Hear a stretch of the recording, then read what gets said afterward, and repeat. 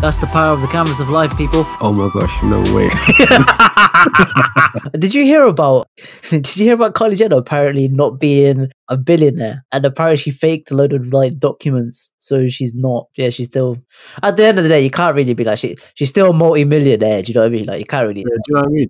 And I think that's what some people are like, oh yeah, like, blah blah blah. But I'm thinking, mate, they still said she's worth she's still worth almost $1 billion, even if she's not worth $1 billion. That is still a lot of money. I saw bare people like celebrating it, and I'm just like, mate, you know, she's still got bags. Like, there's nothing to. Why would she even say?